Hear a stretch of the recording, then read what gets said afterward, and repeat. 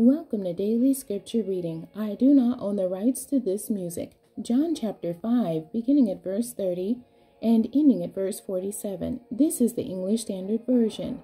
Witnesses to Jesus.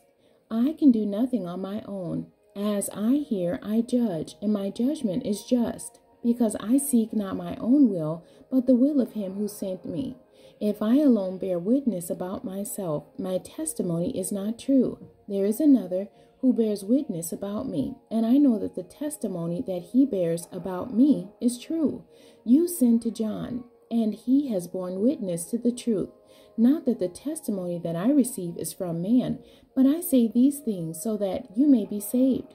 He was a burning and shining lamp, and you were willing to rejoice for a while in his light.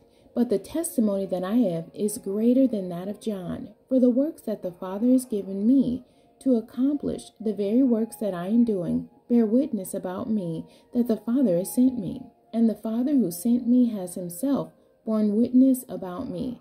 His voice you have never heard, his form you have never seen, and you do not have his word abiding in you, for you do not believe the one whom he has sent.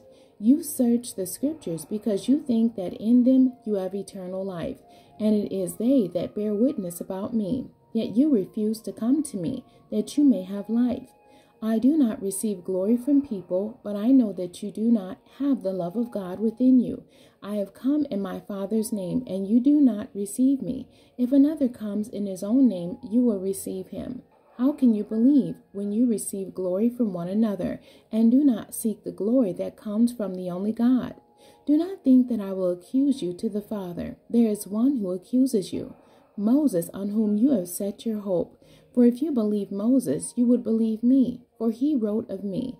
But if you do not believe his writings, how will you believe my words? The end. God bless you, and thank you for joining me today.